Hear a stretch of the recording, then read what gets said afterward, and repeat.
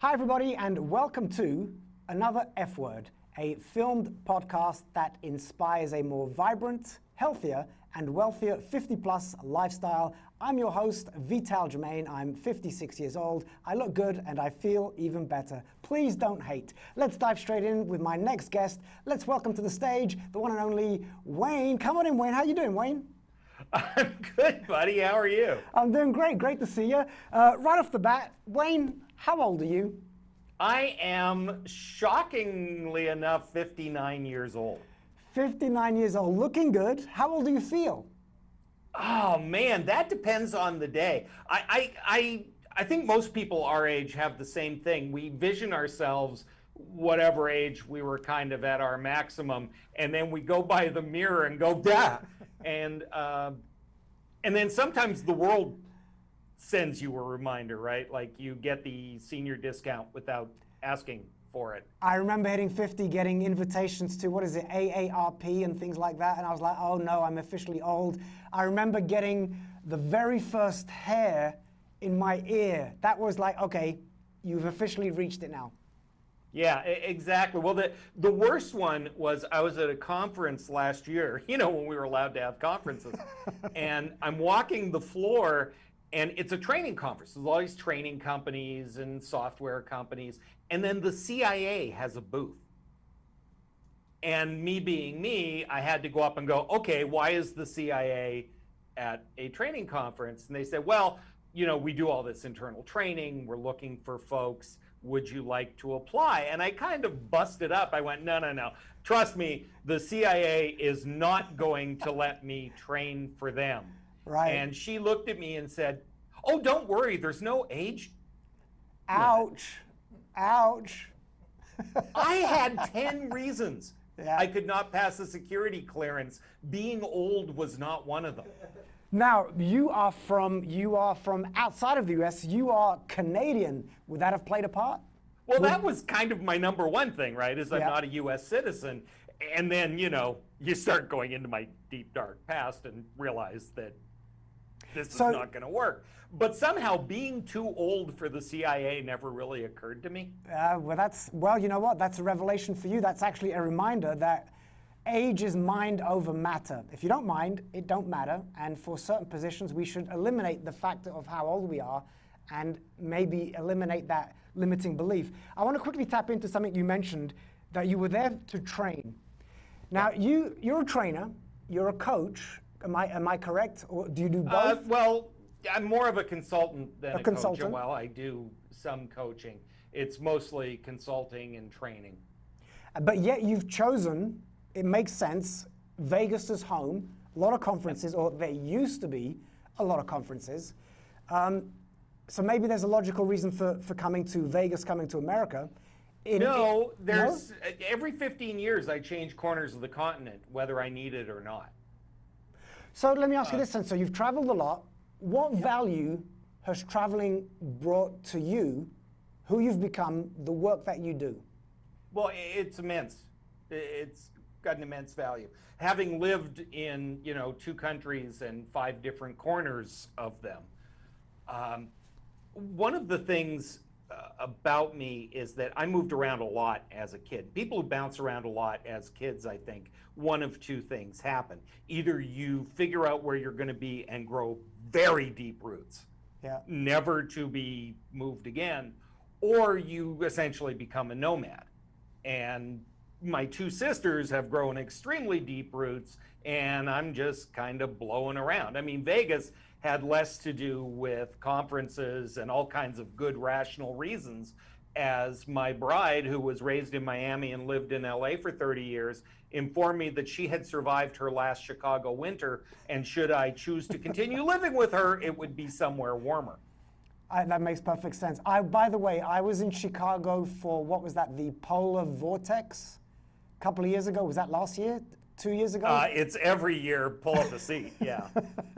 So in a perfect world, money's not an issue. Health, there are no issues. You simply get to, I want to live there. Why would you choose that place, and where would it be? I'm not entirely sure I'm not there. Wow. And the reason I say that is you got to live somewhere. It doesn't mean you can't ever leave, right? If the question is you have to be in one place for the rest of your existence, it might be a different answer.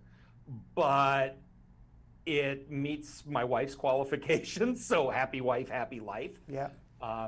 It's a good, for a Canadian, I don't know that I could go back and live full-time in Canada because of the weather. I have completely wimped out. Yeah.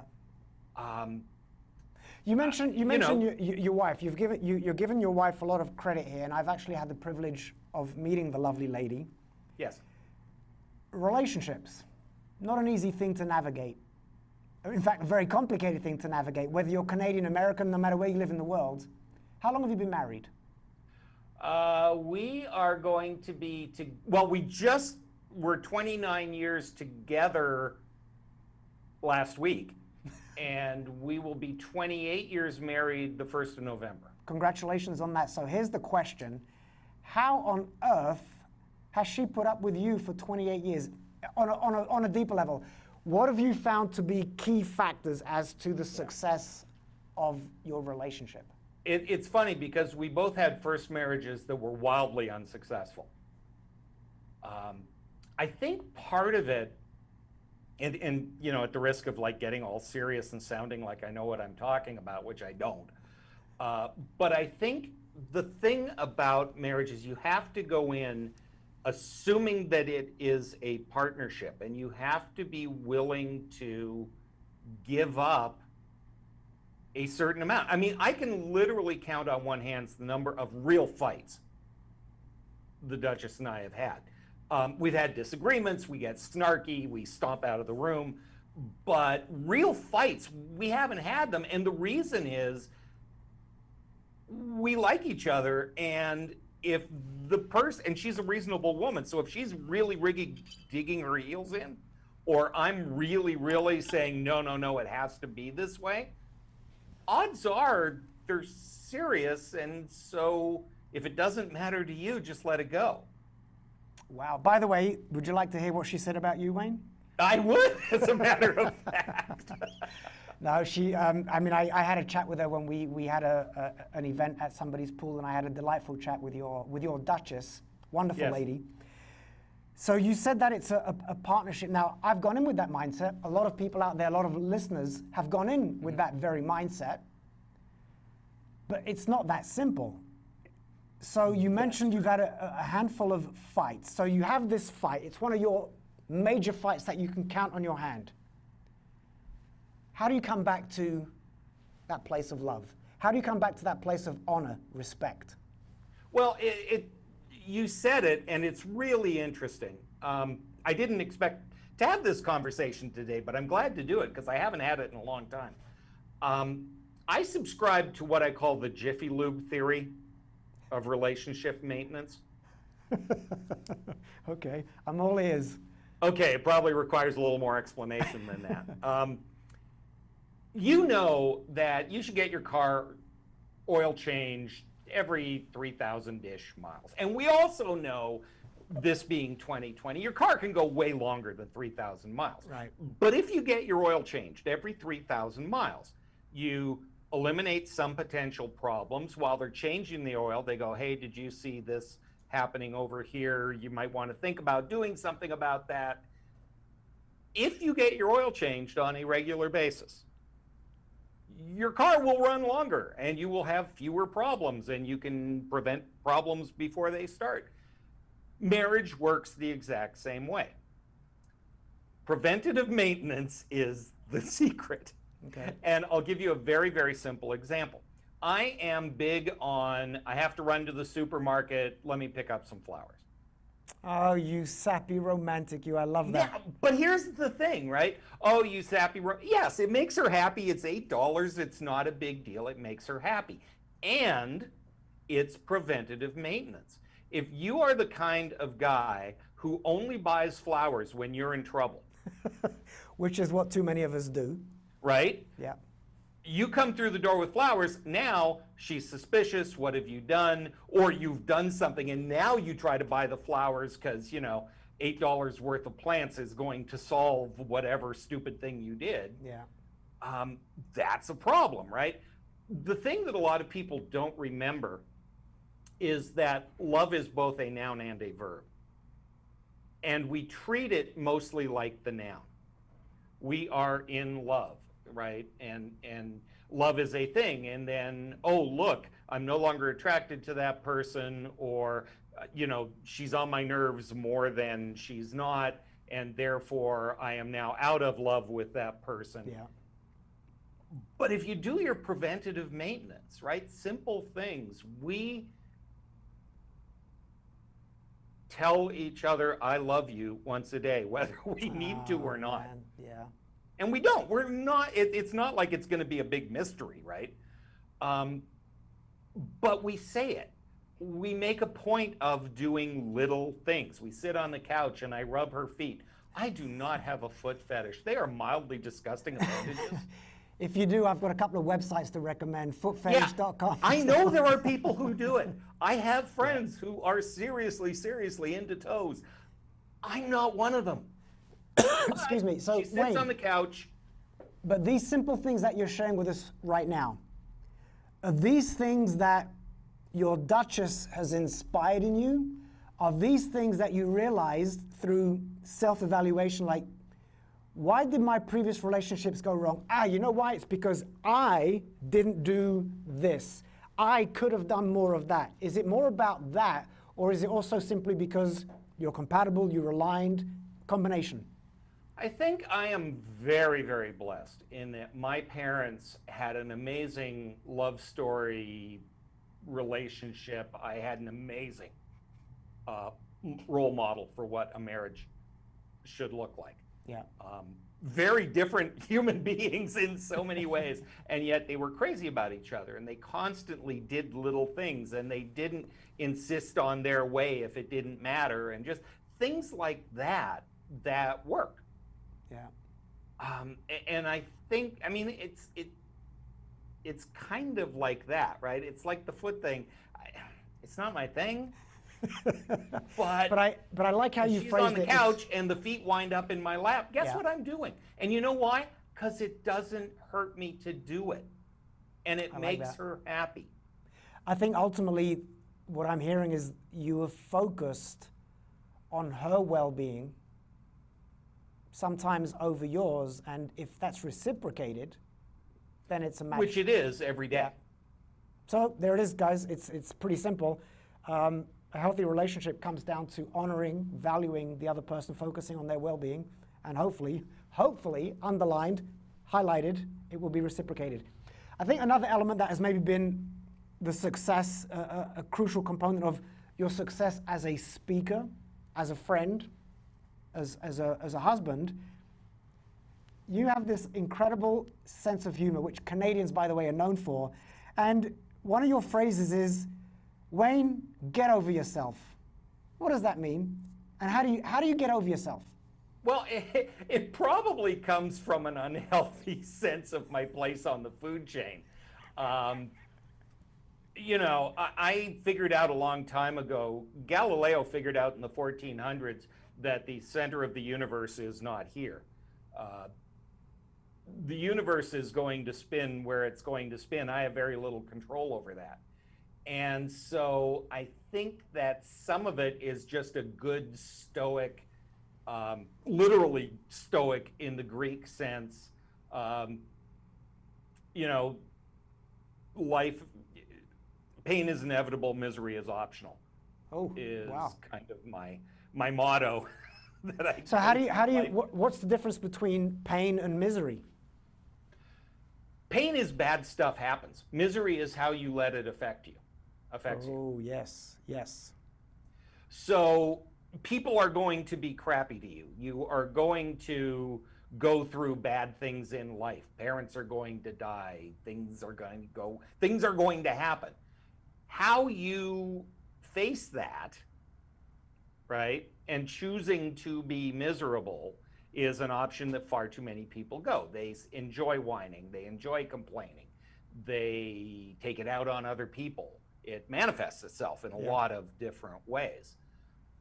Science has actually shown that the behaviors that we reinforce, the brain strengthens and develops those very specific synapses. So if you complain a lot, you're wiring your brain to complain more. If you implement a lot of gratitude in your life, you wire your brain to be grateful for things, and it elevates your joy level. So I completely get what you're saying there. Now, well, are these things you know, that it's denial. Denial gets an awfully bad rap. But the fact of the matter is that, you know, as Jeff Goldblum said in the Big Chill, I don't know anybody gets through the day without a couple of big, fat, juicy rationalizations. yeah. And, you know, some of it is, yep, this sucks. So I can either go down the rabbit hole and complain about it, or I can, in the worst case, find a way to be less miserable about it. Yeah. Or, in the best case, actually get off my behind and do something about it. Taken action. And over the course of your career, you obviously have taken action. And I want to kind of ask you this question in terms of transitioning, reinvention. So once upon a time, tapping into your humorous Canadian side, you were a stand-up comic, am I correct? Mm-hmm. Yeah, straight out of high school. I actually put myself through college doing stand-up. So you're a stand-up comic where you don't want people to take you seriously. You want people to laugh with you, at you sometimes. Yet what you're doing now, you are, amongst other things, you're a corporate trainer. You need people to take you seriously. You need to come across as professional. How do you juggle those two personalities, and how do you live in both those worlds? Well, it stems from authenticity, I think. I'm not sure I'm the right person to do this analysis because, you know, I'm patient zero here. I think it stems from being authentic. You are who you are. Humor is my coping mechanism sometimes to it's a coping mechanism. Well, of course it's a coping mechanism. It says, look at me, look at me. It de-stresses situations where as a small bookish kid in a redneck small town, I could get my butt kicked for being caught reading.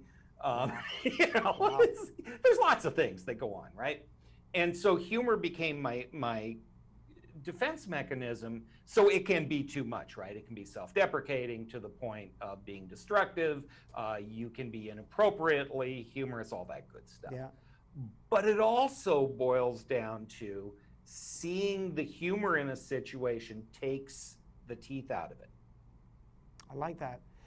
So this is the strange thing about what you just shared, how it's an escape mechanism. And I look at some of our great comedic geniuses, the cliche sad clown, The tortured genius, the tortured geniuses who hide behind their humor. They bring laughter, peace, escapism to the world, yet they themselves are living in misery.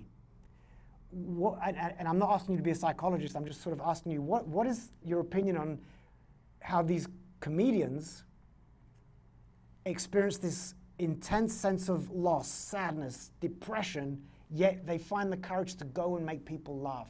Do you relate to that, or is it a different? Oh, sure. I absolutely relate to it. I mean, I remember I did a show in Victoria, BC, the night my mother was buried. Wow. You know, and the show must go on. And the reason is, when you make other people laugh, when you bring other people joy, the receptors in your brain, your little endorphins go off and the serotonin kicks in and all of that good stuff, because you are getting it's a positive feedback loop. Would you categorize it as a form of addiction? Because I remember in my Cirque du Soleil years, I was addicted to staring death in the face on a nightly basis and having that adrenaline rush. And then when my career ended, something was missing. Something was no longer there that I thrived on. Did you go through withdrawals? Endorphins and serotonin are unbelievably addictive drugs. So how have you replaced? Think about the career of a stand-up comic. You start at open mics, and you die a hideous death as often as you get laughs at the beginning. Painful. Well, why would somebody stand on stage and willfully bring that on themselves, right? think about this. 75% of the world suffers some degree of stage fright. It's called glossophobia, fear of talking in front of others. For the other 25%, and I would warrant that for about 10% of them, including me, it's not just a fear, it's a need. It gives me my fix. It gives me what I need. I get the attention of strangers. They laugh at what comes out of my mouth. There is nothing better. I remember I opened for the band Chicago in Saskatoon. Chicago. Wow. 10,000 people in a hockey arena laughing at me, and that applause comes over you like a wave, and it is intoxicating, and it's addictive. I get but that. It's also because one good show covers up a whole bunch of sins. That's how you get through the open mic process. That's how you learn to get past bombing, and you do that stuff because the rewards are so outsized to the negative. So you basically overcome fear. Another thing that a lot of people face, and in aging... No, I haven't overcome fear. I've overcome that fear. You've overcome that fear. But a lot of things that happen with, at least for myself, in becoming older, it becomes harder to face fear to face fear and stare it in the face. And for example, reinvention. You get to a certain age, midlife crisis. I used to be this, but I'm no longer that. Who am I today? Do I still have the energy, the desire to move into this other direction? You go through a reinvention. You're a stand-up comic. You then get into the world of training, consulting. You became an author. That's got to take a lot of cojones, a lot of balls to be, you know what, I'm giving up this part of my life. I'm going to become that way over there. Yeah, reinvention is an interesting thing. Most people are horribly afraid of it. Maybe it helps that I have the attention span of an Irish setter. Because I love I'm Irish easily setters. bored. Don't insult my people like that. I love Irish setters. I love Irish setters too, but you know, they aren't going to sit for the SATs. Right, true. I think that reinvention comes from a couple of things. I mean, if we look at my career path, right? I was a stand-up for 18 years, and then there were a couple of years in the wilderness where I didn't know what I wanted to be. And then I started in the training and consulting business, and the first few, and I was always a writer, you know, I tried the screenplay in LA thing and all of that.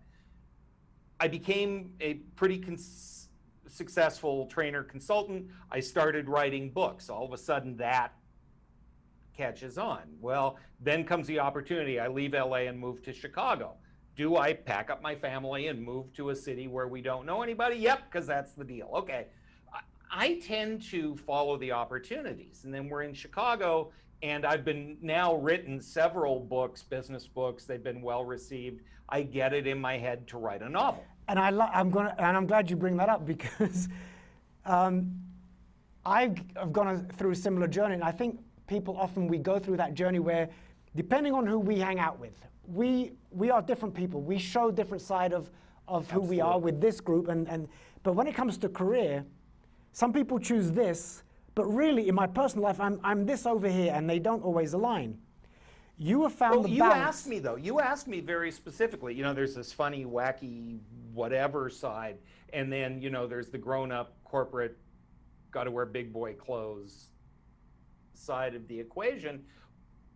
But writing and being creative is an outlet that allows me to vent some of that steam. But then still, you live in two worlds. You write these. The titles crack me up unto themselves. You classify yourself as a historical fiction writer, yet, I mean, one of your titles is Acres Orphans and then Acres Bastard. What is all that about? Followed by the long distance leader and the long distance teammate. I mean, well, it gets weirder than that. How do you do that shit? So let me give you the progression. I'm writing these books, 6 weeks to a great webinar, Meet Like You Mean It. I'm you know, establishing myself as the guy, right? Because you know, when you write a book, that gives you a gravitas and a credibility that may or may not be deserved, but by golly, people give it to you, bless their hearts. So I'm establishing myself as this this business guy, right? And Long Distance Leader is actually a big old hit. It's in 5 languages, and it's driving our business, and it's terrific. And Long Distance Teammate is the sequel, which comes out in January. So there's this trajectory that I'm on, right? But in the meantime, I get this bug that I will never be a real writer until I write a novel. So 6 years ago, I write this historical novel, The Count of the Sahara, and darned if people didn't like it. Didn't buy it, but they liked it. And I enjoyed doing it. So then I wrote the next historical novel, which was Acra's Bastard, which is still a historical fiction novel. It's just a different period of time. And Acra's Orphans is the sequel to that. So now I've got 2 careers going. I've got this, this big boy grown-up consultant thing where I've got business people reading my book, and I'm being interviewed by big important business magazines, and that's lovely because it's only taken me 55 of my 59 years to actually make a buck But you at did this, it. so good. So do you feel, do you live authentically in both those worlds? Yeah, I do. I really do, because the creative, silly side of me, I mean, and this is where the journey gets even weirder, right? So then I start writing these historical fiction things. So I've got 2 worlds, right? I'm wearing the hat today because this is my personal author branding. Right? If I'm wearing the hat, I'm Wayne, the author guy, and I'm a different person than I am when I am speaking, delivering a keynote at a conference or something like that. But here's the thing. So I've got these trajectories going, and then my new novel, which comes out November 19th, is my 4th novel. This one is an urban fantasy about a detective who's a werewolf. What? I love it. Right? It's like all of a sudden, it's not bad enough that I've reinvented myself as a historical fiction author. It's like, oh, guess what? That box is too tiny. I'm going to write this other really weird, silly thing. Which it's taken me almost a year where I can tell people the subject of the book without feeling embarrassed about it. Good for you. Good for you. But I can, darn it. To a point that you brought up about going back to living in 2 worlds. So what I do, because like you, I live in the world of corporate training, and I get to travel, or I used to get to travel and speak on large stages to thousands remember of people. the good old days? The good old days. And then sometimes now I do one-on-one coaching. But what I always do in both worlds, I always have to connect to my ability to be free to express. So for example, I love eccentric socks. So whether I'm on stage for a bunch of executives, I'm wearing the eccentric socks because it always grounds me to who I truly am. And it always, if we can live with authenticity, I think it enables us to navigate life with vigor, with enthusiasm, with a focus. I want to quickly shift gear and hit you with some fast, rapid answer questions. Wayne, do you have any regrets? Do I have any regrets? Not in the great cosmic scheme of things. I have things I wish I hadn't done, and Lord knows there's plenty of those. But in terms of great cosmic regrets, I don't know. I've got one bucket list item, which it will absolutely kill me if I don't, which is I have to take the Duchess to Paris at some point. That's what she said about... That is, for all kinds of reasons, important to her, important to me. That's the one thing on my bucket list. If I should pass before I do that, that will be a huge regret. And I highly recommend you do take her to Paris. It is a marvelous city. C'est une ville merveilleuse, incroyable, magnifique, très romantique. Next question, Wayne. What is your favorite sound? My sound is laughing children playing. Yes, you're getting all James Lipton on me. Yes. This is where I got this from, James Lipton. I know, I recognize the questions. And my answer, like yours, is a 4-year-old kid laughing their butt off is the best thing in the universe. There is nothing better than a little kid just laughing fit to bust. I totally agree. It changes our mood. It's incredible. What is your favorite curse word? I was raised extremely Baptist. I was raised in the church, man. This was, and so it's an oldie but a goodie, and it's goddamn. Goddamn. And what I love about goddamn is it wears many hats. right? It's kind of, well, this goddamn thing. But it's also just Yeah. that feeling when you don't know what else to say, you're just like, God damn. I love that. My favorite is the F word.